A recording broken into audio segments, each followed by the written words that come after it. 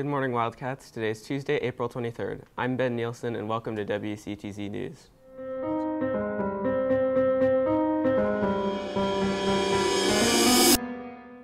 Please stand for the Pledge of Allegiance.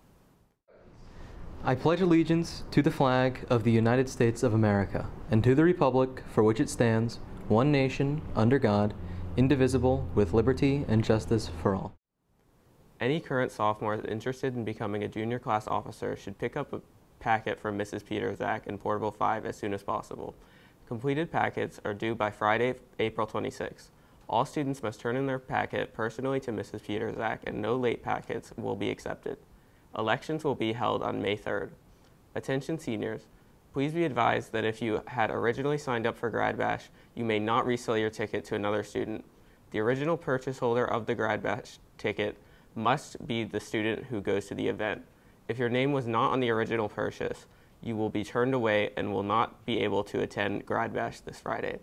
Now to Dylan O'Brien and Connor Horn with another episode of Skip It or See It. Hello and welcome to another edition of Skip It or See It, West Shore's TV and movie review segment.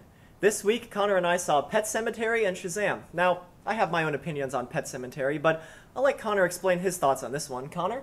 So this week I watched Pet Sematary. It's a horror movie based on the 1983 Stephen King novel, followed by the same name. So this movie follows the Creed family and their misfortunes after moving into a haunted property.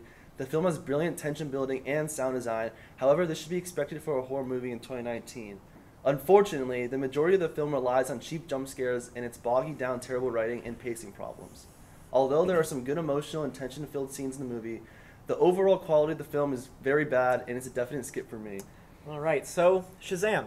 Now, I have very mixed opinions on Shazam. There are parts of the movie I really enjoyed, such as Zachary Levi as Shazam, as well as the two young child actors in the film. And I just love the concept of a kid being able to yell Shazam and turn into some big superhero.